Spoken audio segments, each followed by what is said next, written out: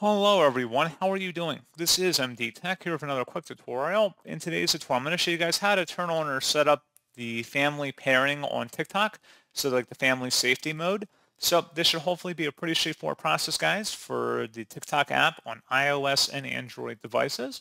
And without further ado, let's go ahead and jump right into it.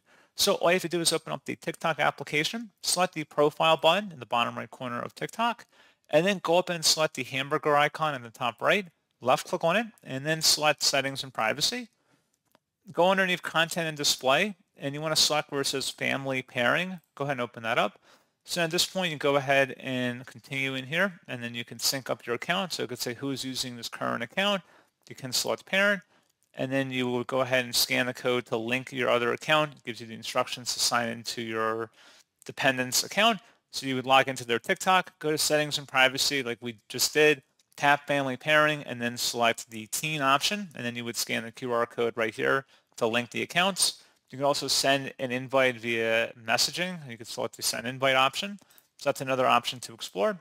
And that's pretty much it.